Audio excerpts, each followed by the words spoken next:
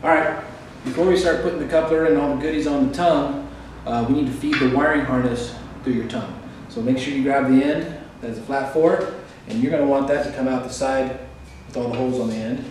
So we're just going to feed that through.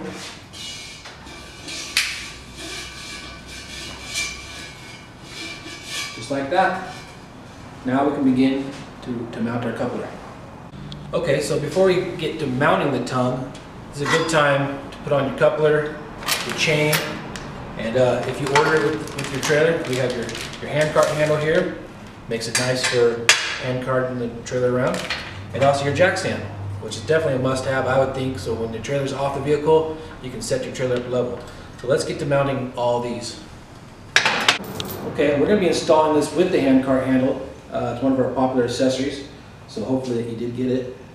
In the hardware bag with the hand cart handle comes a longer bolt that allows it to compensate for the thickness of the handle. So you're going to take the longer bolt, and if you didn't buy the jack stand handle, the normal coupler hardware will come with the proper bolt, same setup. So you're going to put the washer and the bolt, the longest bolt, through the chain. Slide that coupler over. Put this down.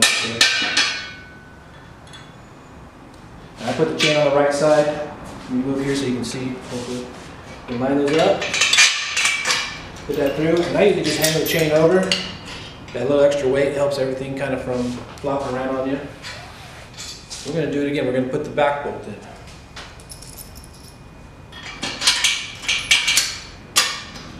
Okay. Swing it around. We got the two smaller holes on the hand cart handle, black handle grip facing your vehicle. Kind of grab it with one hand like this.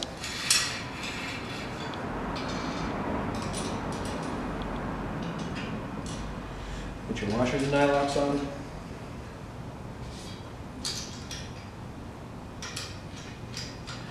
And secure that down nice and tight.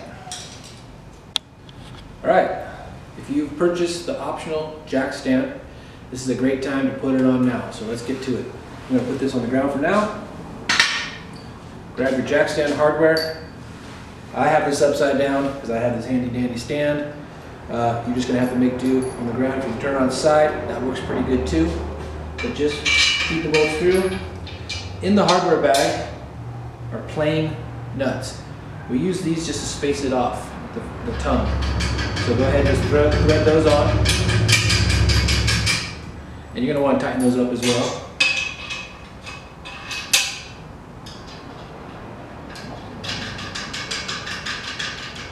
And I put a little dab of anti-seize on all my threads. It's great for plain bolts, especially stainless if you do ever put the stainless hardware on the trailer, something that we'll probably be coming out with and you'll be able to find on the website. It definitely helps from anything locking up on you. Okay, let me get my wrenches and we're going to tighten those up. Okay, now that we got these sucked down nice and tight, we can put on our jack stand. So, the way the jack stand is and the way it works, this is the down position. Here, pull that out, and it locks into these grooves. That's going to be the fold position. So we know that we want this tongue, or this portion, facing away from the coupler. So you can just put those right over the top of the other bolts with the washer that's provided. Thread them on. Now to get this back one, I like to pull it out, kind of pull it out to get access.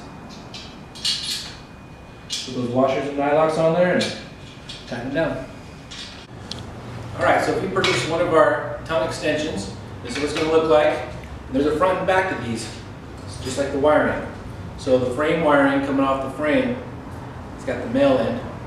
We're going to want to make sure that this male end comes out through the reduced piece here on the tongue extension. So the easiest way to thread the wiring harness is to start from the small end with the female side.